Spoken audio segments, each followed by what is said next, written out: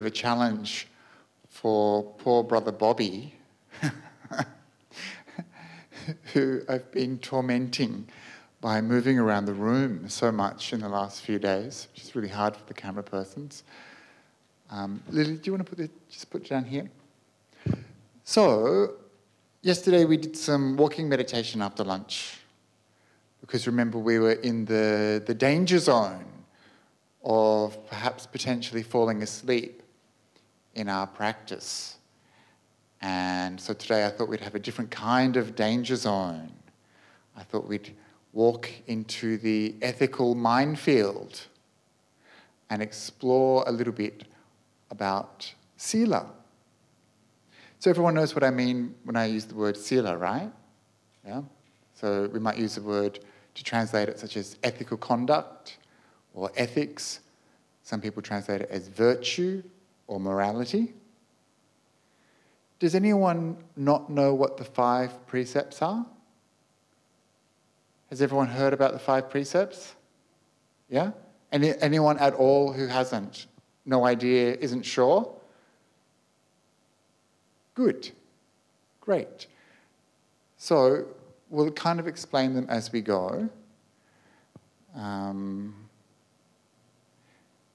And for this activity, I think it's actually really important to have consent for filming.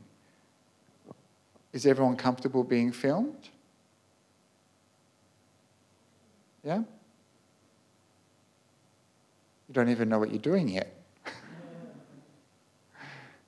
Is it ethical for me to ask that before you, to get your agreement before you know what you're doing?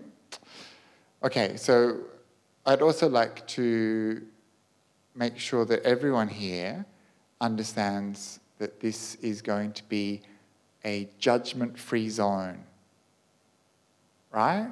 No judgments of ourselves and other people. So I'm going to be asking some tough questions. And what's most important is that we actually be honest. Not that you try to impress me or others by lying. That wouldn't be very ethical. So we're going to be exploring some aspect of ethics. And so we're going to do this work now in the hope that we can connect it somehow to the theme of joy. So it might be a bit of a leap, might seem like a bit of a leap at first, but we'll see if we can make that connection somehow later on. So, this is strongly agree.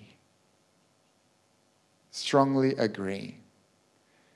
This is agree. This is neutral.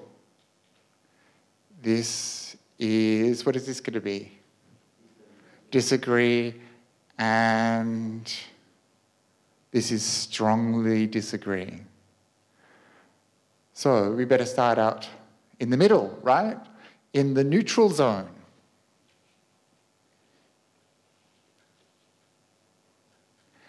Otherwise you're agreeing or disagreeing. You don't even know what you're disagreeing or agreeing to.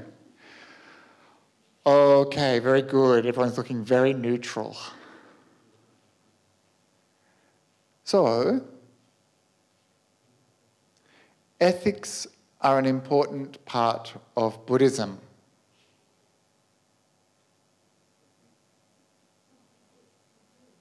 Oh, very good. Okay. Okay, good.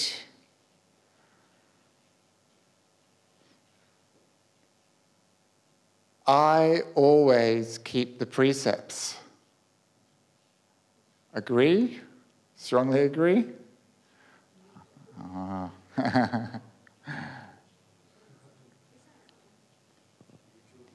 Strongly agree, yeah. Disagree, okay. We'll fill you in as we go for that. There's one person in the room who isn't sure about what the precepts are. And so I'm just going to kind of drop them in as we go along. Yeah. Okay, so keeping precepts is easy. This is our walking meditation time, you see. Yeah, not sure? Indifferent? Okay. Killing is bad.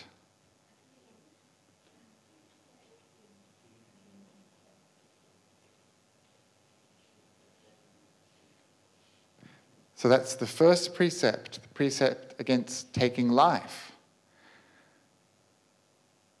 Killing cockroaches is okay. Strongly agree. Oh, some very nervous laughter. Oh dear, okay. Strongly disagree. Oh, sorry, disagree. Bhante, of course, being a model for us all. Ending someone's life out of compassion is okay. Strongly agree, strongly disagree, disagree, agree. Agree. You don't agree? Disagree? Unsure in the middle, yeah. Neutral or unsure, yeah. So it's a pretty even spread, isn't it, across the room? Let's see. Killing in self-defense is okay. Killing in self-defense is okay.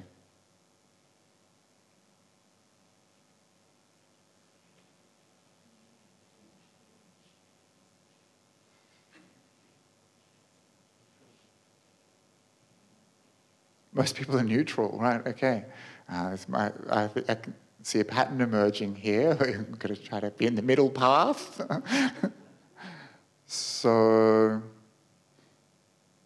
killing one person to save 10 people is a good idea.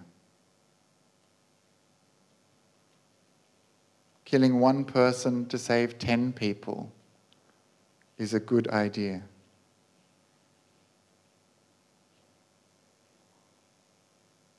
Killing one person to save you is a good idea.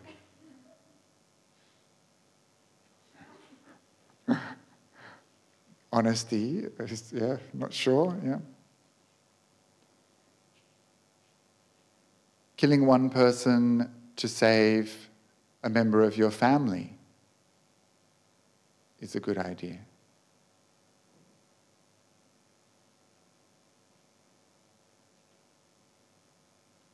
Oh, yeah, you've got your family here, you have to go there, don't you? Okay, so it's complicated, right? Ethics? It's not simple at all.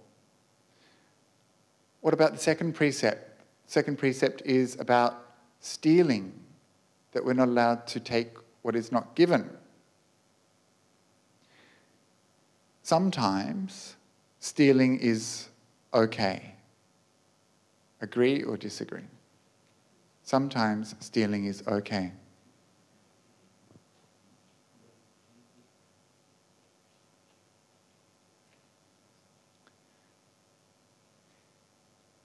Taking from the rich to give to the poor is okay.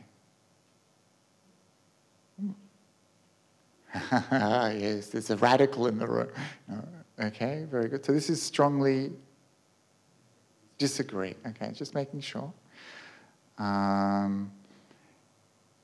Stealing food when you are starving is okay.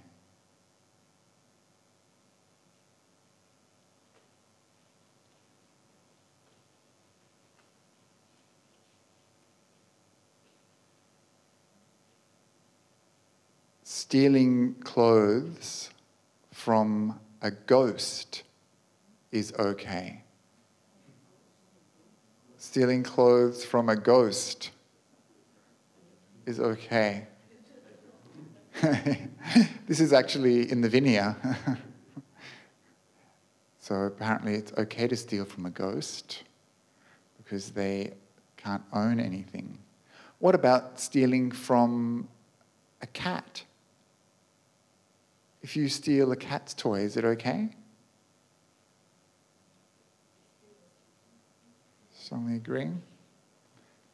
So again, in the Vinaya for monks, it's not an offence to take something from an animal without permission.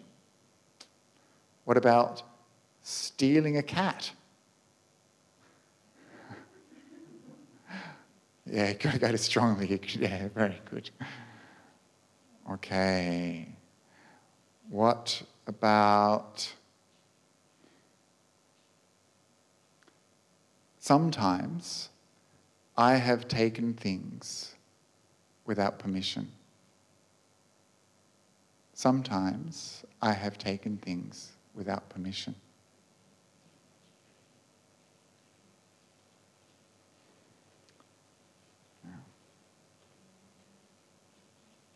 So, lucky it's a non-judgment zone, right? Yeah. Okay, so it's not very clear either, is it? You know, it's hard to know sometimes why we take things or why others might take things. It's difficult to judge. Last one. Downloading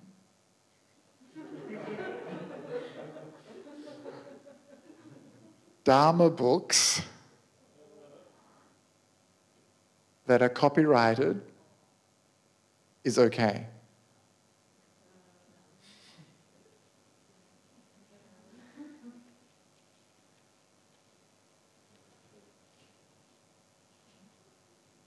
Oh, it's difficult to know, isn't it, that one? See the middle path taking off here? Okay, so I'm not going to give you any answers on that one, but we can move to the next precept. What is the next precept?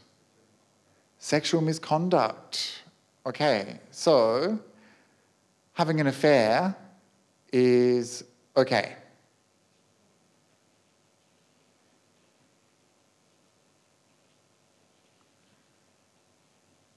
So you can all just so you know, I can just reassure you, I'm not going to ask if anyone here is having an affair or has having an affair, so you can relax, okay? Having more than one wife is okay.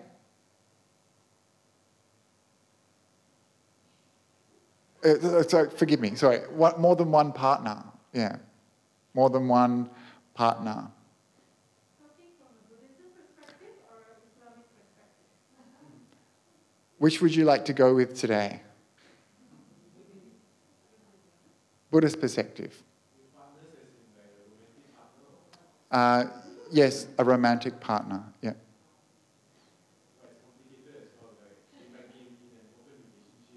Yep. That's true. Yeah. So you tell me what you think. Ah, very good. You should middle somewhere, yeah. That's right. So, of course, we know that at the time of the Buddha, multiple marriage, as in usually a man, could have several wives. And some of the bhikkhunis, in the Therigatha, we hear about bhikkhunis who were co-wives.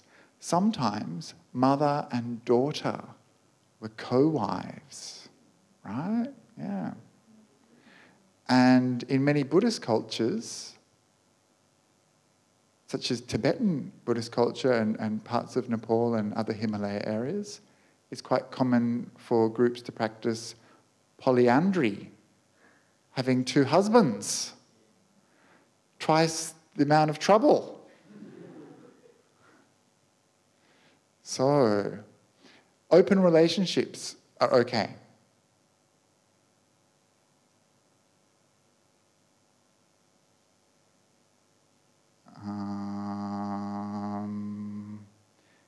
relationships with people under 20 are okay. Yeah, it's a trick question, yeah. Is it okay? Under 20? Well, that's right. Sorry, I haven't had enough coffee today. Yeah. I guess I'm talking about you personally. Yeah. Yeah. So let's imagine that you are in a relationship and this person is not married. Yeah. Under 20. Yeah. And now you are not in a relationship. You are not married. Is it okay to have a relationship with someone who's 20? Too old, yeah.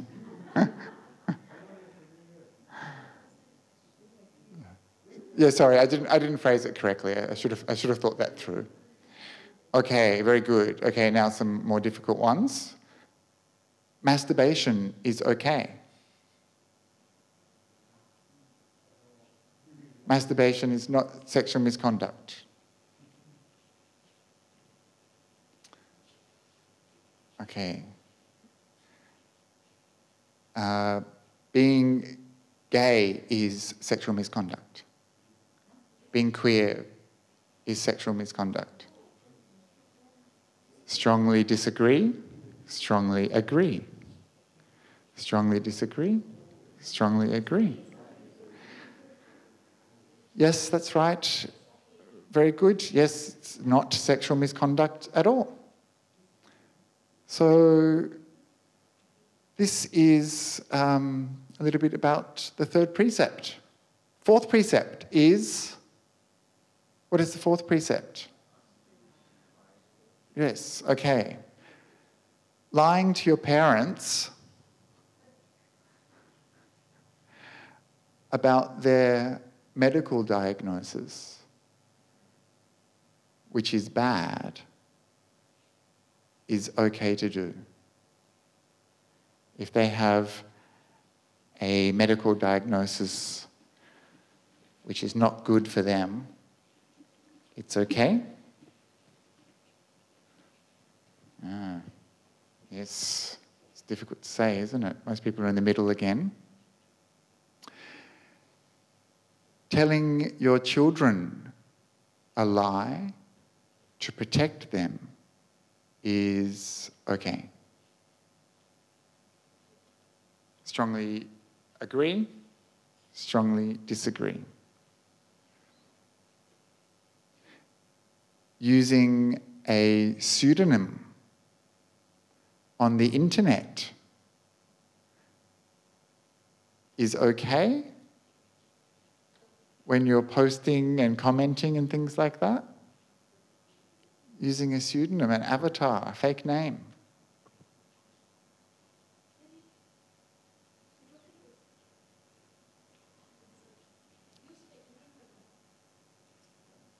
Is it okay? Strongly agree, strongly disagree? Right, okay, no.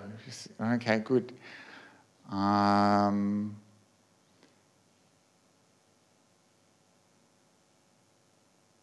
What's another good one for wrong speech? Of course. Thank you. Telling little lies is okay. Just little ones. Harmless lies. Like, I'll see you at 2 o'clock, knowing that you're not going to go. Agree. Neutral. Disagree. Strongly disagree.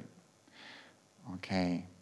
Breaking a promise, but not meaning to. Breaking a promise, but not meaning to.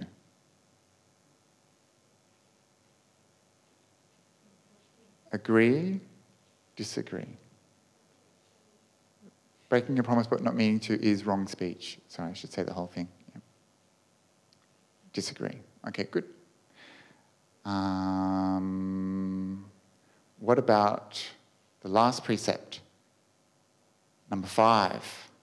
alcohol, drinking, drugs, intoxicants. Taking alcohol is okay in Buddhism. Disagree or agree?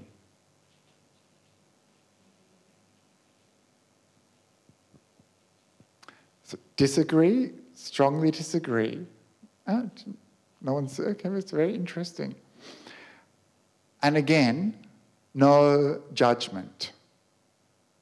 Sometimes I drink alcohol. Very good, okay, very good. Thank you for being honest. Because you don't want to lie, we just talked about lying, right? Yes. Oh, that was my next question.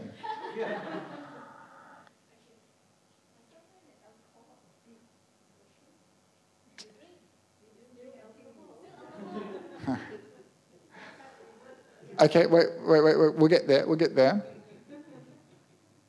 Okay, so we're pretty divided, right? Yeah. So using alcohol for cooking is okay.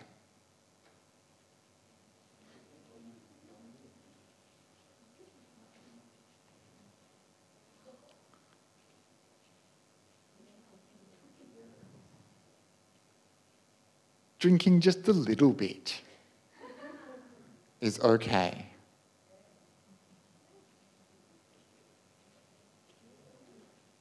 Some people are getting a good workout today, right?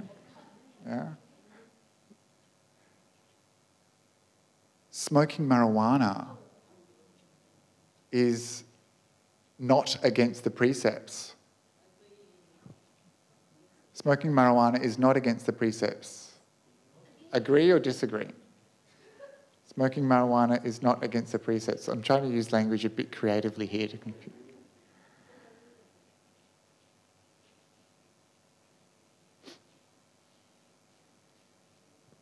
Using medical marijuana that is legal as pain relief is not against the precepts.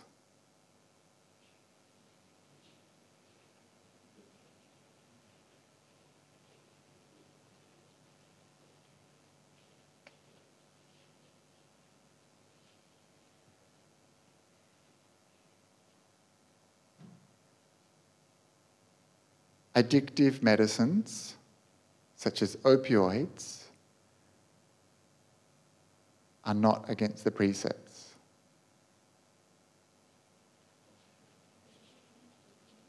Agree, disagree.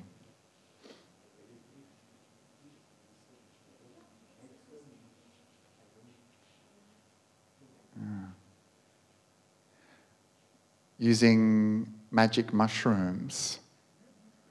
Do you know what magic mushrooms are? Hallucinogenic mushrooms. So they've started to do all these studies. They've started to do all these studies that show that taking magic mushrooms can cure depression. Taking magic mushrooms, is it against the precepts? Agree? Disagree? To cure depression. Yeah. Is it against the precepts? Cure depression? Not against the precepts.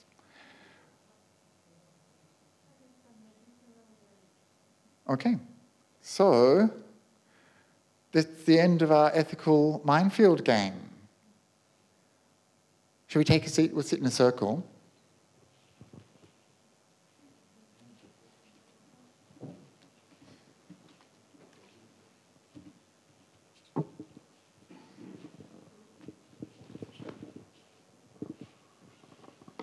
Okay, so yeah, grab a cushion or something to sit on.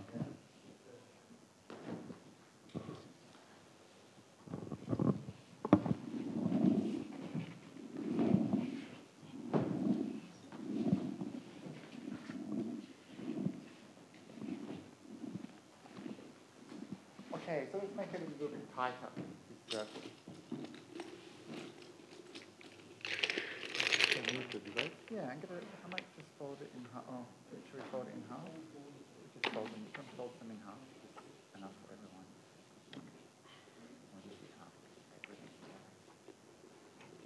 Then,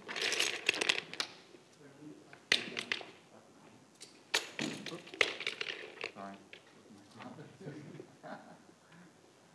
Okay, so I've counted how many pens are here, just in case anyone steals the office stationery. So what did we just learn about precepts and ethics? Is that true? Everyone has their own opinions? Yeah, if we can, yeah, they can tear it in half. Yeah, we can do that. That can be our chore. So is that true that there's no right and wrong?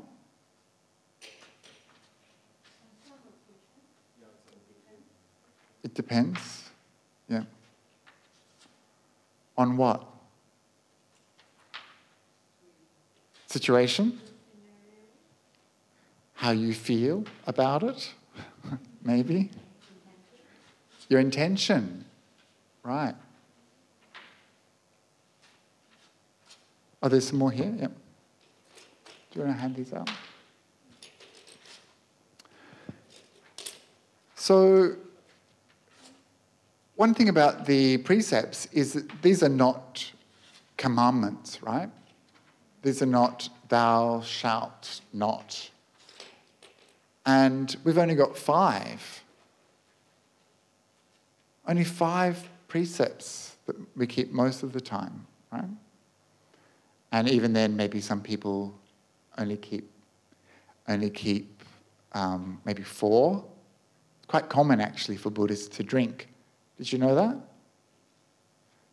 I often go, I don't know if you do this, Bhante, but you go into house dhanas sometimes, into people's homes, and so you'll be sitting there, and people will be sitting in front of you, and sometimes behind you there's like this liquor cabinet, and then they'll ask for the precepts, and then you kind of see this flicker of recognition by the time they get to the 5th precept, and they're like, oh.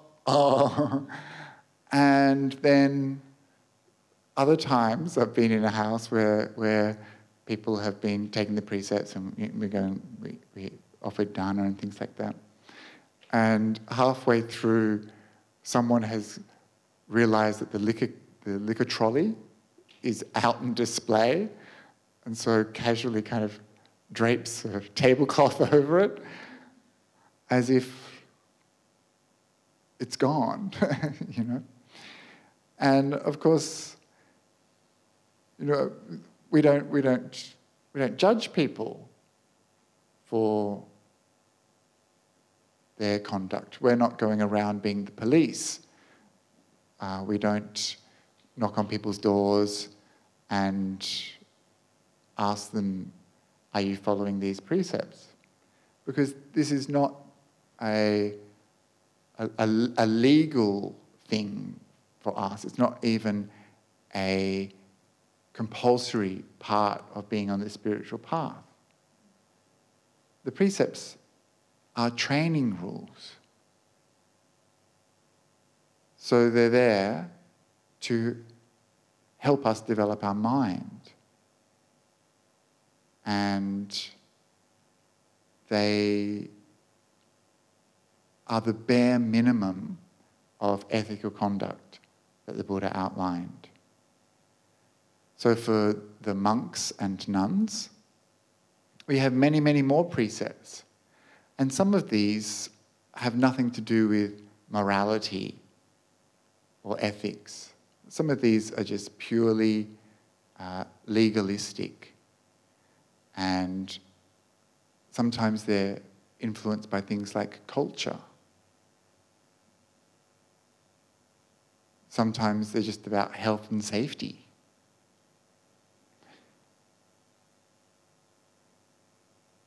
But sometimes people wish that they had some stronger, clearer guidelines about every single situation that they come up against in life. They wish that they had something really clear for all of those areas of our life that don't seem to be covered by the precepts.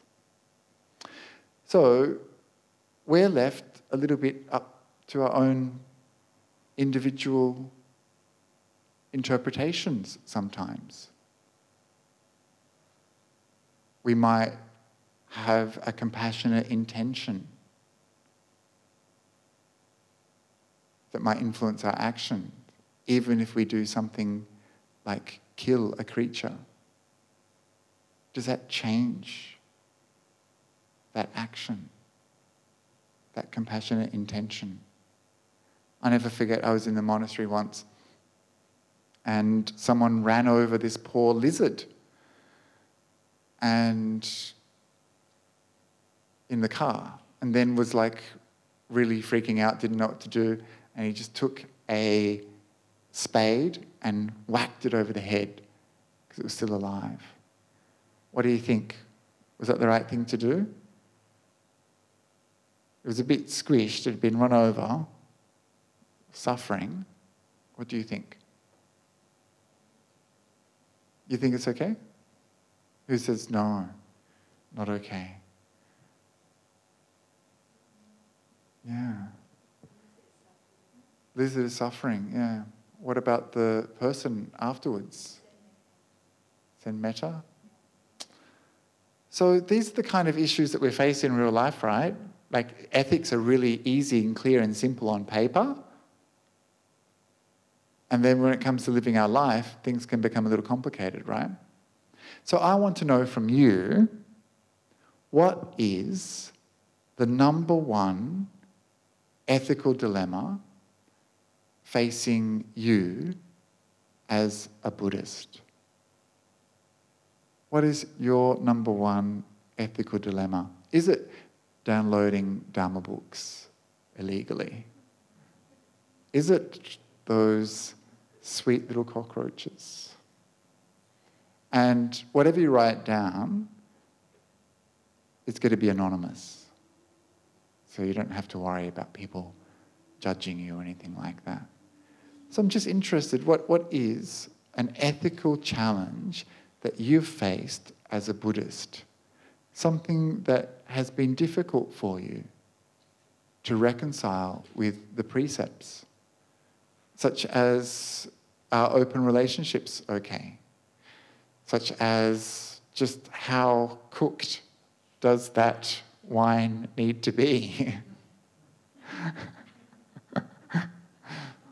Yes. So an open relationship is a relationship where two people have consented to allowing other partners in their marriage or their relationship. Yeah. So it's when they've both agreed to see other people. It's an open relationship. Okay, so what ethical dilemmas have you faced?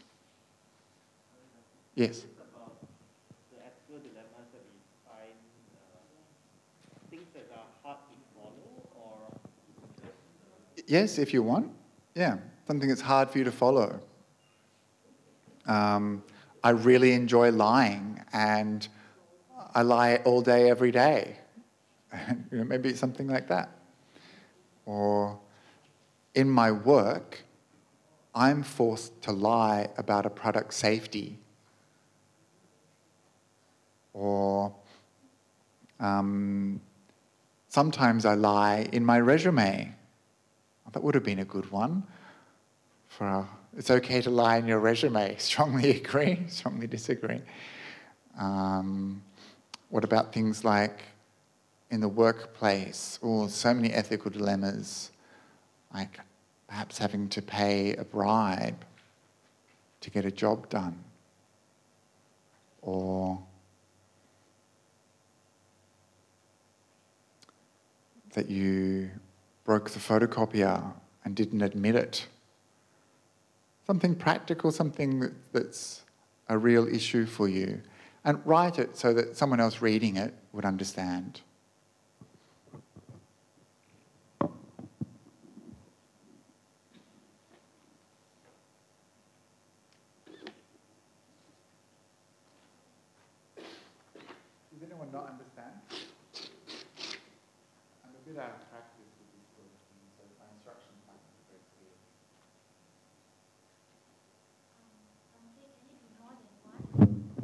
Just use, yeah, do you want another piece of paper? One is enough, but if you want to write a couple, then feel free, yeah. Yeah. One is enough.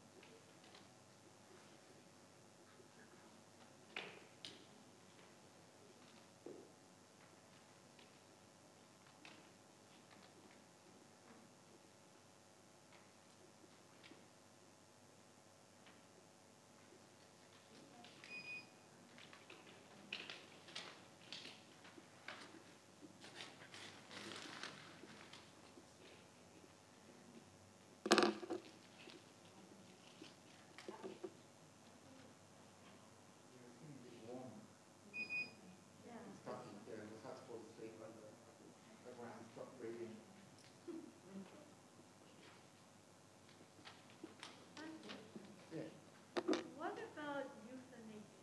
Well, that's a big one. Did you write that down? No, but it's inside. That's why I'm asking.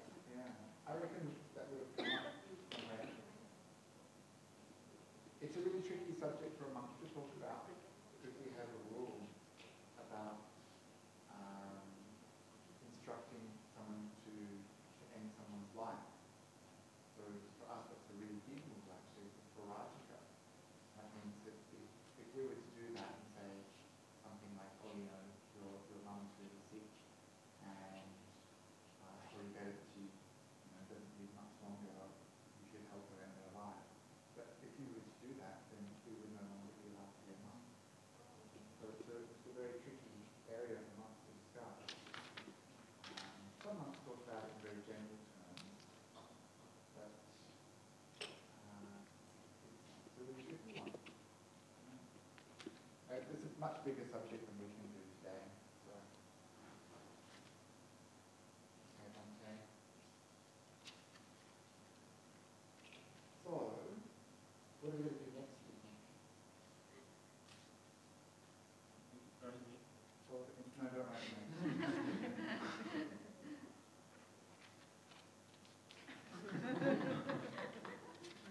Okay, so, take one, pass it along.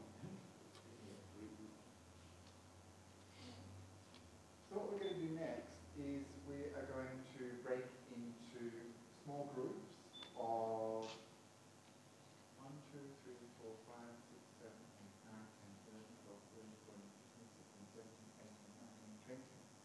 5 groups of 4 people. I think I got that. So maybe it's good to work with someone you haven't worked with before, and maybe who's not a member of your family. And keep passing them along, passing them along, passing them along. And you're going to discuss these ethical dilemmas as a group.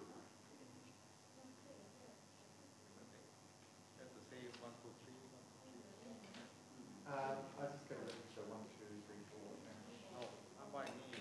Just name out, say one, then each, the whole team and all the ones will Oh, go okay, together. sure.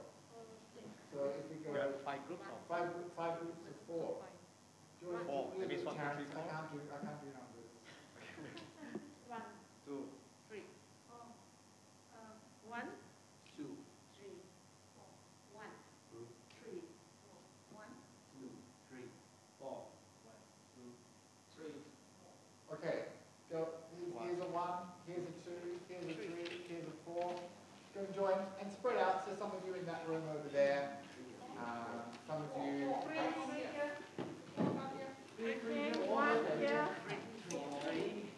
Very good. So we have 30 minutes. No. Yeah, we have 30 minutes for this activity. 30 minutes. The instructions is to just talk about these ethical dilemmas. So you have 5 minutes each ethical dilemma. Okay, here's a 1. There's 2s. 3 over there. 4 over there. So you can go in the other room. So if you're a bit closer to the other group, move so that you don't have to listen to each other so much.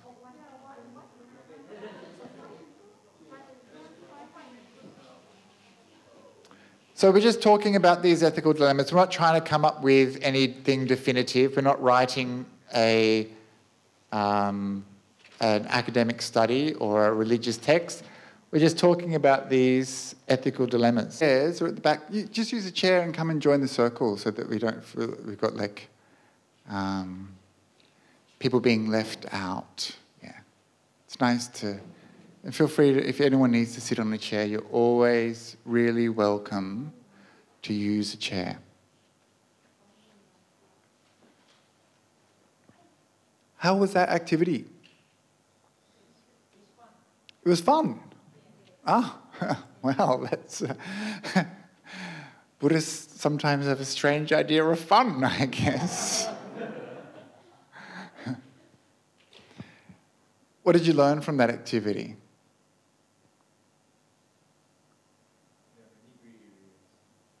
It's complicated, right? Yeah.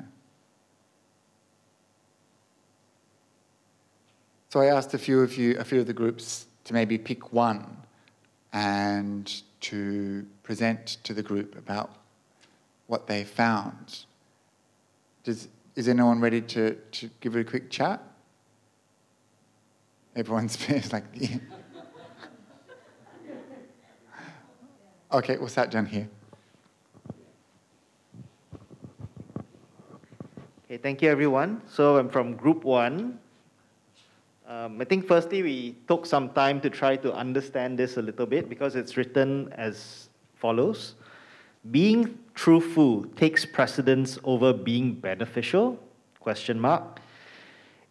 If it is beneficial but not truthful, does one say it or not? So I think at first we weren't very sure exactly what kind of case it was. But in my mind, one of the examples could be if, let's say, a teacher knew that someone was not doing well in his or her studies. So I know that this person's not doing well. Do I tell that person maybe a white lie and say that, hey, you're actually doing well, keep at it? Or should I not say that? I think because we didn't have an example, our team thought that it really depended on the case. And even in the case that I mentioned, telling a white lie might not be the most beneficial way forward because it's only maybe that person's perspective of what could be beneficial or useful. That white lie might actually also hurt the person further, right? Because he or she gets a wrong perspective. So, yeah, I think we decided that for this point, it really depends on the case-to-case basis. Ultimately, the action, if it's done with compassion, I think should be the guiding principle forward. Yeah.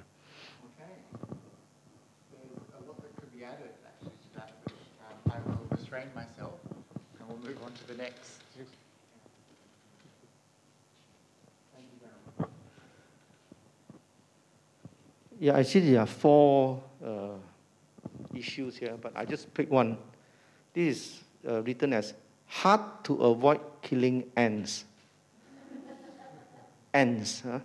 So our group were definitely finding it very difficult to answer this, and there are so many ifs and buts and conditions and so on and so forth. So I came up with this idea. It's best to ask monks how they avoid killing ants in the monastery.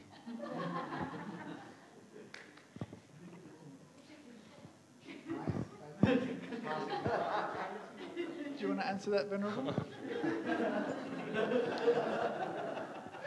So actually, monasteries are often built with this very consideration in mind. And that's something that really impressed me, was that the problem of killing creatures, such as ants, is sometimes just a question of architecture. Yeah. For example, at Wat Pa Nanachat, you know Wat Pa Nanachat in Thailand? It's a famous forest monastery, plagued with red ants, fire ants, and also like tiny little ones. You know those little ones that just seem to be everywhere? And so when they had to rebuild I think it was the sewing room, they put in, at the foundation level, a thin trench that gets filled with water so that the ants can't cross. Unless, of course, a twig falls and they've got a handy bridge. And so that really impressed me, because it's like, oh yeah, that's like, if we built buildings with consideration to not killing and thought a bit more about pest protection, then perhaps our buildings would look completely different. And the same goes for termites. So many of you will have seen in some monasteries, they'll have actually probably in a lot of houses in countries where there's a lot of termites, they have the foundations, and then they'll have a little cap, like a metal cap or something over the top, so that the termites can't go up. And think about so many other considerations, like, you know, having fly screens, or I was at a temple in Thailand recently where they had protective enclosed balconies because of certain creatures coming in, like peacocks and those kind of big creatures.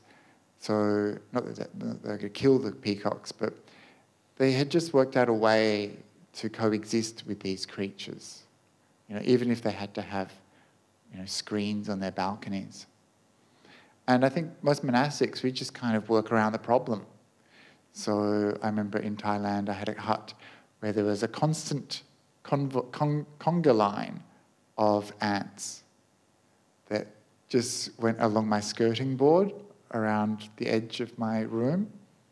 And they never really bothered me. We just reached this truce where we were like, okay, if you stay over there, don't bother me, I'm not going to bother you. And we just coexisted. I remember one monk came in and he's like, what's going on here? And I'm like, oh, they just live there, you know, they're just doing their own thing. But then they started to become obsessed with my toilet because there's some water there, right? And what do? There's only so long you can go without leaving it to flush, right? And then it's like, what are you intending to kill them if you flush? Or are you intending to flush? So it becomes very difficult sometimes to just go about your daily activities. Some people before were asking about the chanting that you can do to protect yourself from little creatures. So it's called the Kanda Parita. The Kanda Parita is where the Buddha taught some words for the monks who were in the forest, and they were beset by slithering creatures.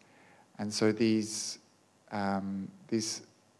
few lines start to pay homage to the various kings of the serpent world, the snake kings, and then go on to give love to the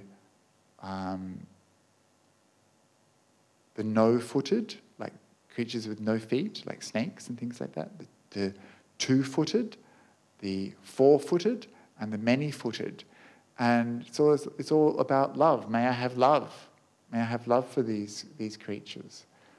Because what comes up when we encounter ants or cockroaches or whatever is the opposite of love, right? We have ill will. And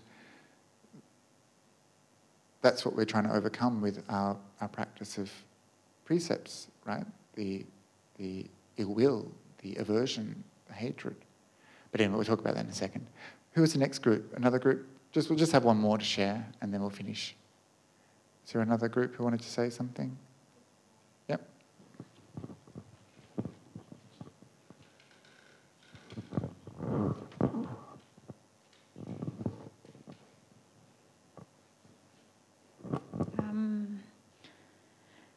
Okay, my big boss at work says I should omit, how to say, yeah,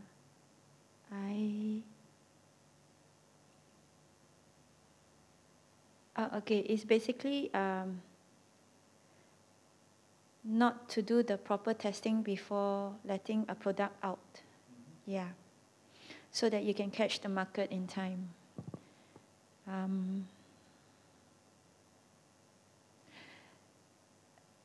Our group unanimously said that to resign and get another job.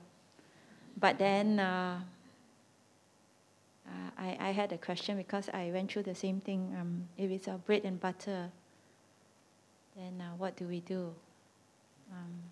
Yeah, because time is hard now. It's not guaranteed that if you resign, you would get another job. So it's quite a sticky position. Yeah. We hope for Bhante's advice on this. because for me, I gave up my job, but we have to spend wisely after that. So I was also in that position. Do I give it up so that I can walk the spiritual path better? Or do I continue because it's for survival sake? Yeah.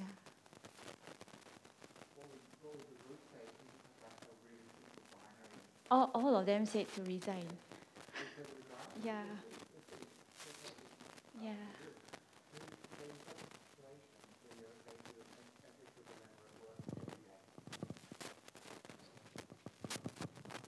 Should you, would you, maybe would you, not rather should, right? Would you resign? Yes? Hands up. Would you stay in the job?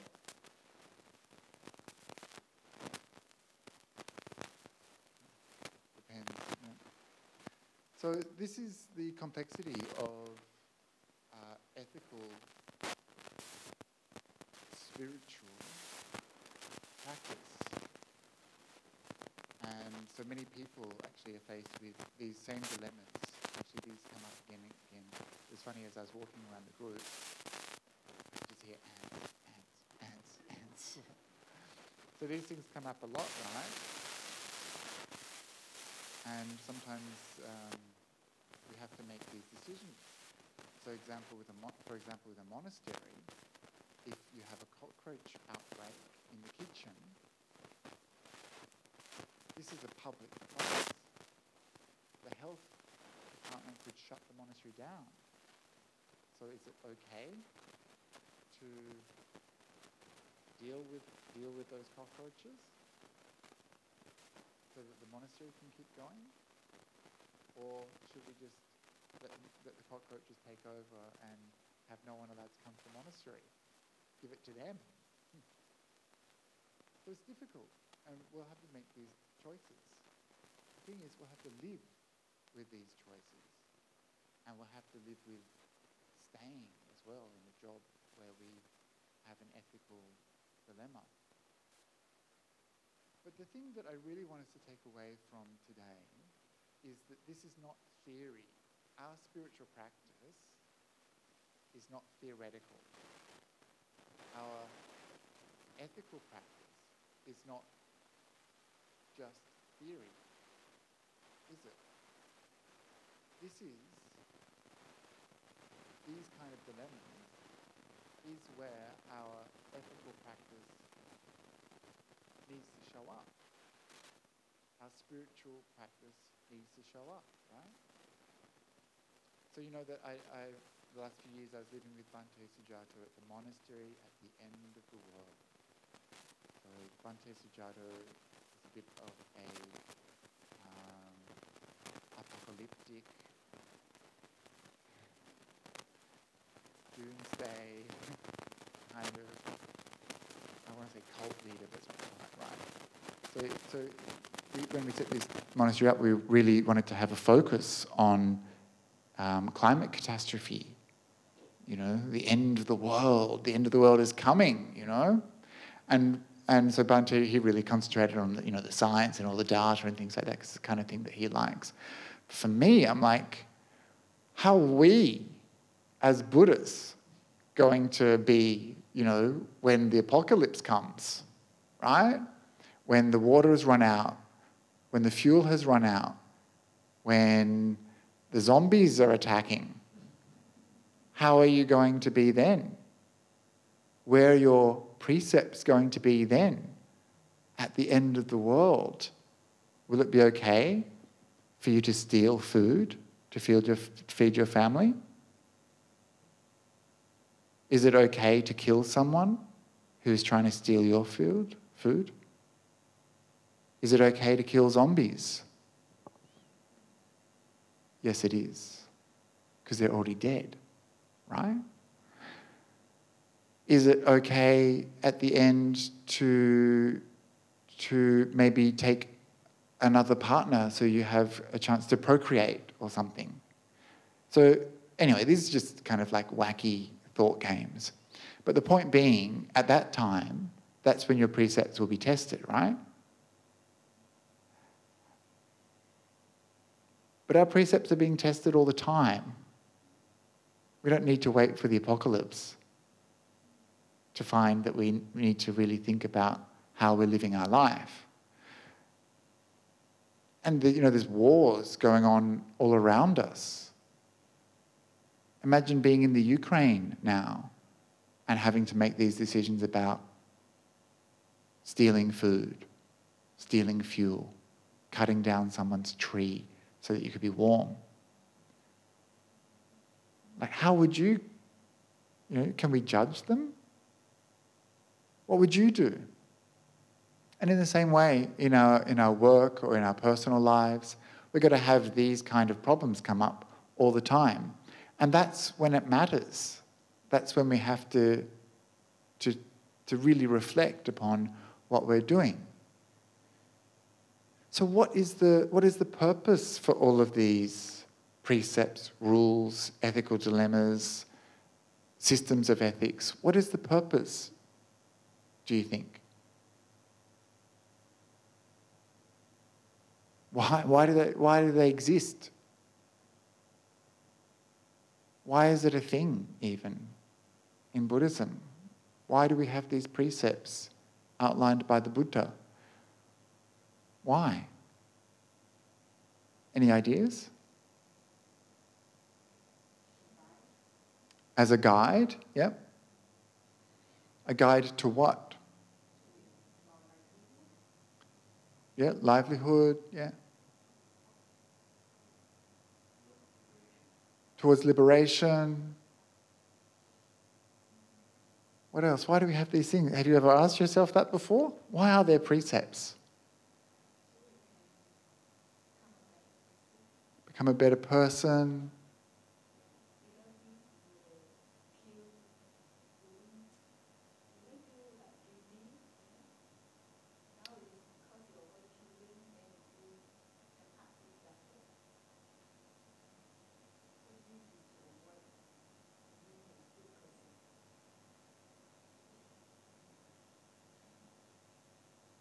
Yeah, to be conscious, yeah, what's going on, right? Yeah, conscience, yes. What else? Anything else?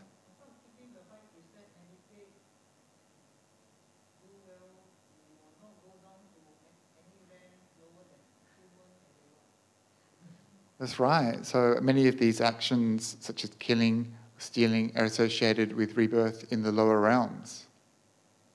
So do you do these precepts out of fear? or wisdom, or a combination. So there's many reasons, right, so why we keep these precepts. So one is to prevent us from becoming heedless. And that heedlessness, of course, will lead to bad consequences for us. And another is to prevent harm to others and to ourselves. There's also, some fear about the consequences of our actions, let alone in the future, rebirth. What about this life? Getting caught by the cops, getting punished. And the Buddha lists in the Bala Pandita Sutta all these punishments that they used to do to criminals at the time of the Buddha. And they weren't nice. They were pretty horrible. And we'd call them torture today. And so, people had a real fear of doing bad because they would be punished. Even in our culture, going to prison is not a holiday camp. So we have this fear from being punished in this life, let alone, in the same sutta the Buddha talks about the kind of punishments you might experience in hell, which is like getting impaled repeatedly by hot rods of metal, or getting molten metal poured down your throat over and over again, things like this. And so that's all some reasons why these precepts might be there for us and why we might keep them. But in our daily practice, as Lily pointed out, the reason is so that we feel good about ourselves, that we feel okay about our actions, that we don't feel bad, guilty, blameful, so that we don't have any regrets.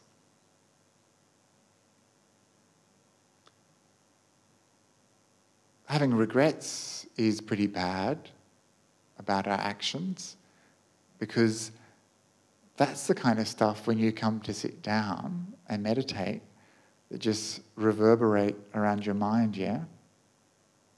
Oh, I wish I hadn't done that. I wish I hadn't said that thing.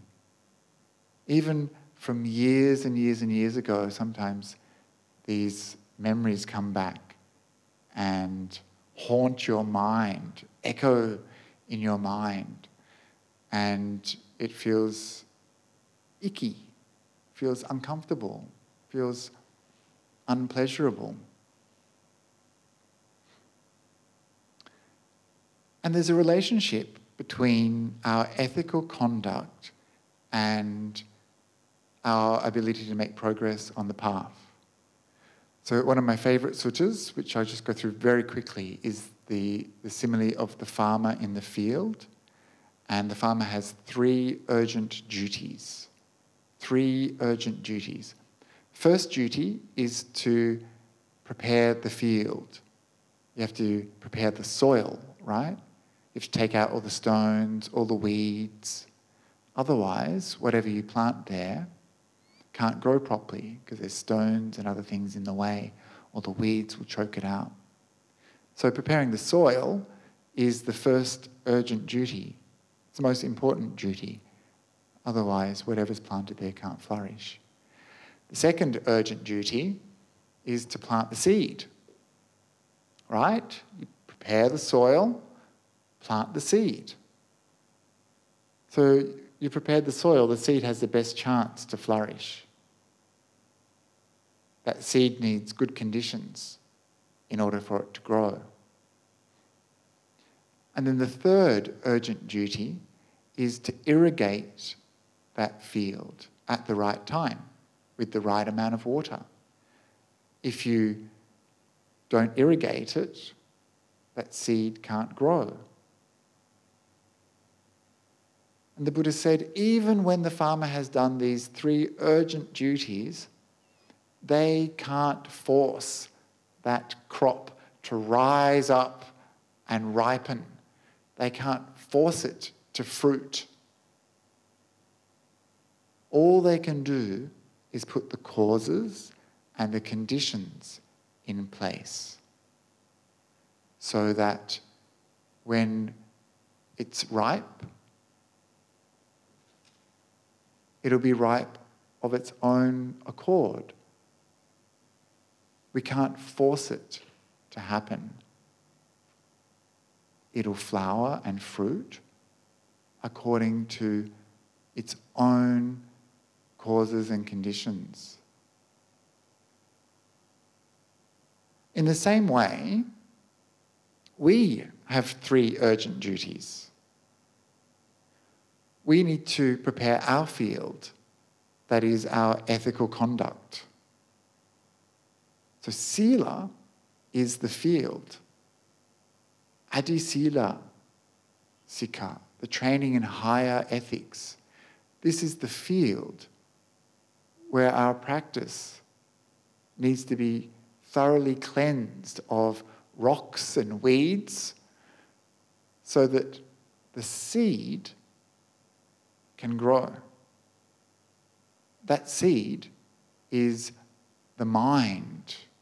Adicitta Sikha. This is meditation, mental development.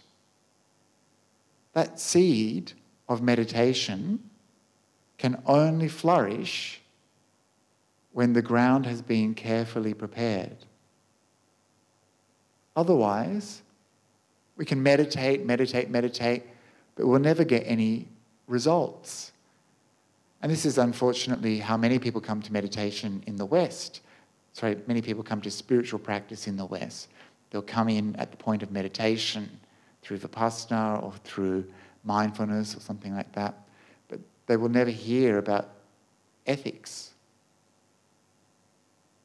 And so their meditation is always limited.